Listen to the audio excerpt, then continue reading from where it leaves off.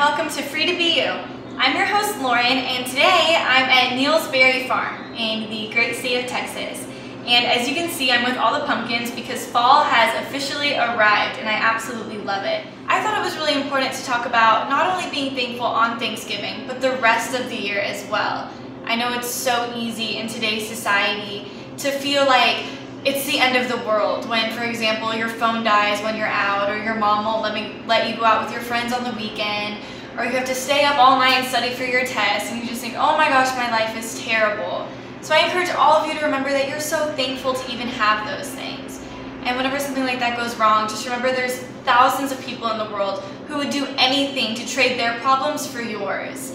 And that's part of the reason why I love Thanksgiving so much. One, because you get together with all your family, and also because you do take out the time in your day to be thankful.